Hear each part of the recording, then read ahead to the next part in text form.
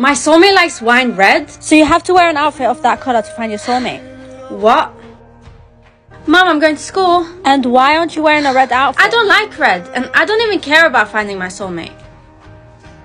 Amora, I met my soulmate. Seriously?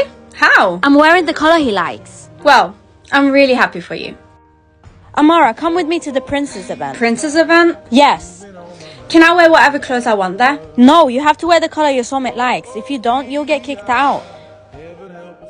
What's the purpose of this event anyway, and why do we have to wear the color our soulmate likes? The prince wants to find his soulmate. If a girl wears a dress with the prince's favorite color, it means he's her soulmate.